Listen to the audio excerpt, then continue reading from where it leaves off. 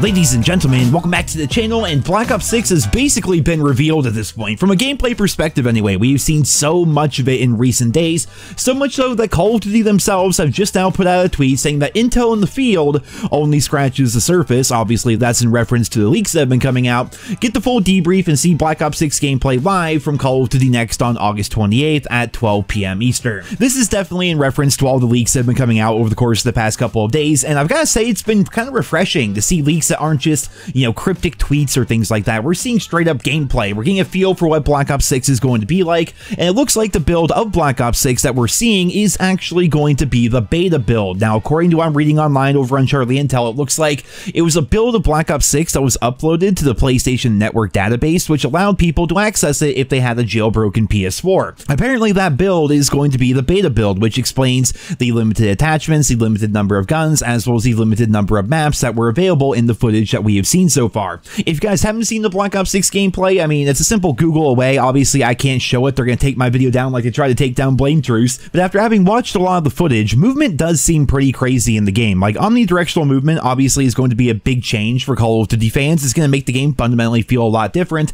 And I will say that sliding and maneuvering around the map looks incredibly fluid and fast compared to what we've seen in recent years. Like, for example, everyone thought the Modern Warfare 3 movement was such an improvement over Modern Warfare 2.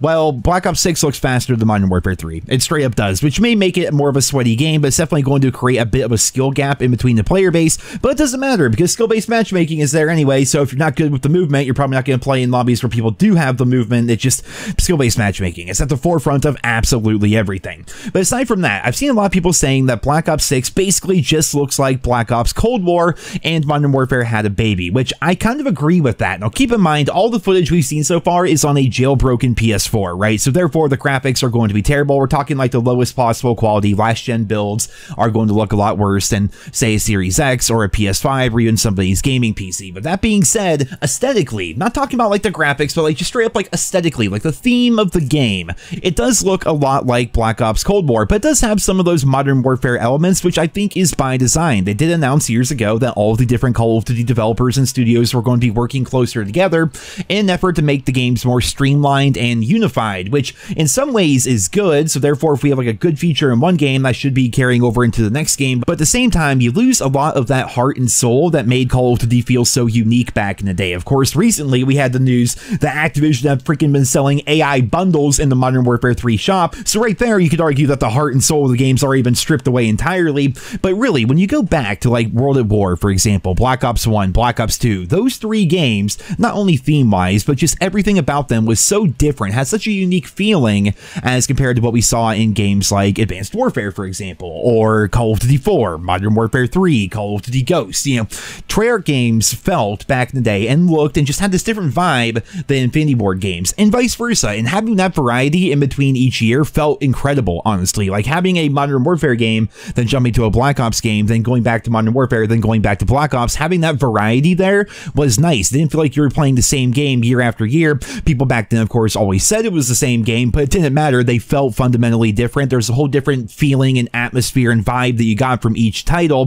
because the developers were responsible for their own work as compared to everybody always working on everything all of the time. What we see with Black Ops 6 is a bit of that Treyarch charm. Like, it does kind of look and kind of like vibe like a Black Ops game, but you can't help but just, when you look at the menus, when you look at the UI, when you look at some of the gameplay elements, you can't help but feel like, yeah, this is like, you definitely see the inspiration from like Modern Warfare 3, Modern Warfare 2, and some of the stuff that Infinity Ward and Sledgehammer have been doing. It's not uniquely a Treyarch game, it's a Call of Duty game, which I think is turning off a lot of people right now. On top of the omnidirectional movement and the aesthetic of the game, however, there's also going to be a number of things that are a bit controversial that we've seen from the footage. Like, for example, Domination no longer just has flags, they have zones with a larger capture radius, which is similar to how Domination works in X-Defiant. If you've been playing that, it's kind of similar, right? Where instead of having like a straight up flag, like a small circular flag, it's more like a zone that you have to capture in Domination, which feels a little bit weird. They're bringing back the winner's circle, right, from Black Ops 3. You guys remember that? They're going to show the top 3 players on the winning team. They're showing the best play at the end of the match as compared to the final kill, which is something I'm not really a big fan of.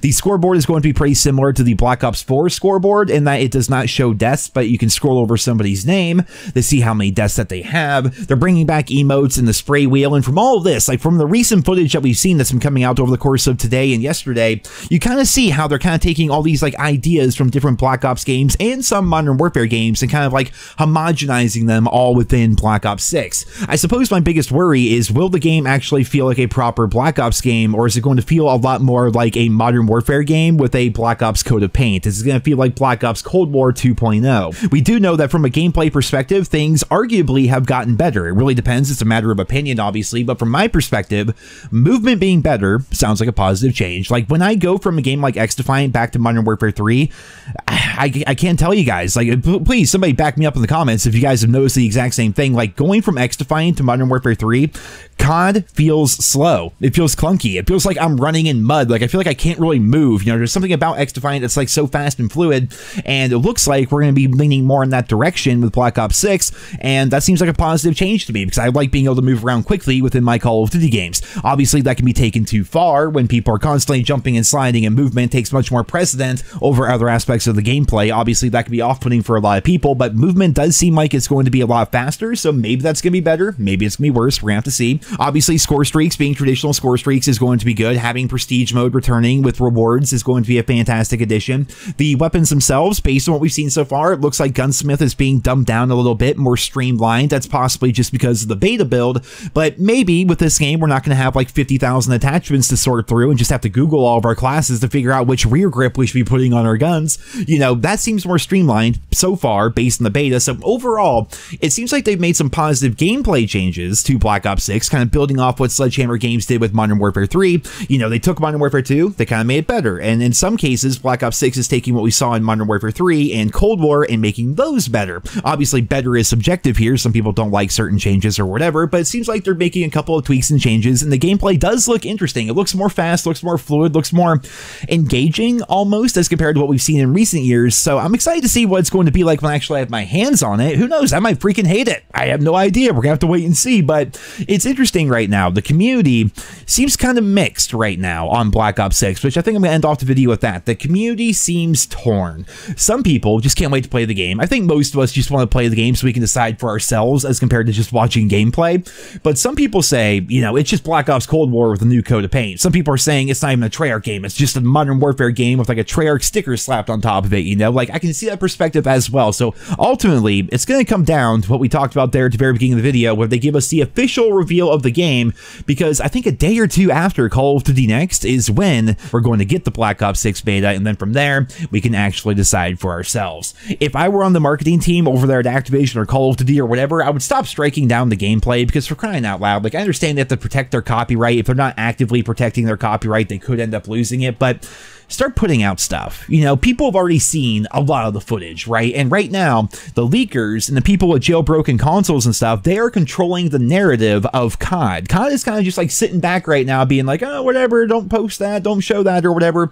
People have seen it. People are going to search it out. We're going to find it. You know, that's how that goes, right? The stuff is out there to be found. So why not start showing some of it yourselves? Obviously, they have like a big presentation, a big reveal. They're planning for Call of Duty Next and all that nonsense. But in the meantime, leading up to that, you don't have to give us the full presentation or nothing, but start teasing some stuff. Start talking about how Create Class is going to work. Start talking about some of the new gameplay features, like being able to take an enemy player and use them as a hostage, then pull out a pistol and start shooting at people. Like, that's a really interesting mechanic, honestly, especially for a Call of Duty game's multiplayer.